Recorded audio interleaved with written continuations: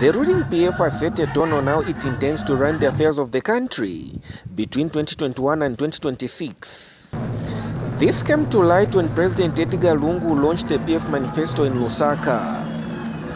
The head of state said economic growth and citizen empowerment will be at the center of PF programs.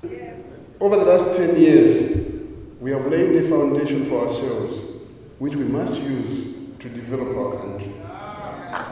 The document I launched today carries ideas that will form policy within the next 5 years.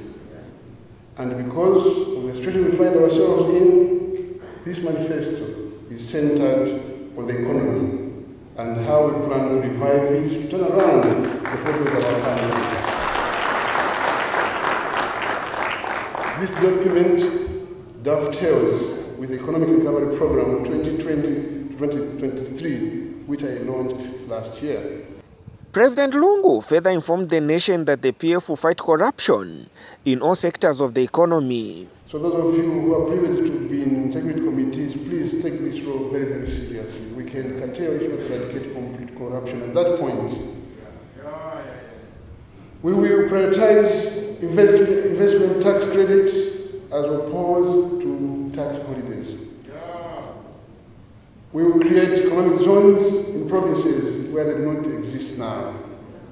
And we will gradually reduce road tax with the aim of eventually eliminating it altogether in the light of the road tolling which we are.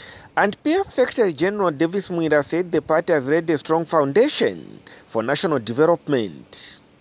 Noting the fact that the years ahead for Zambia's future are one of great promise and opportunity, as your government, Your Excellency, has laid a solid foundation for economic growth, poverty reduction, job creation, empowerment, and economic sustainability.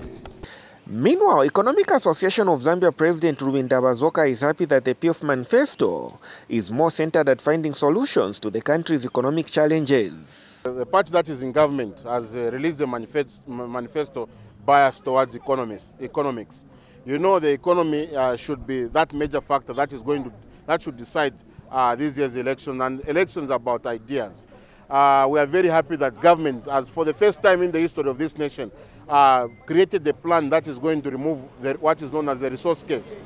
President Lungu instructed PF members to go flat out and preach what is contained in the PF Manifesto.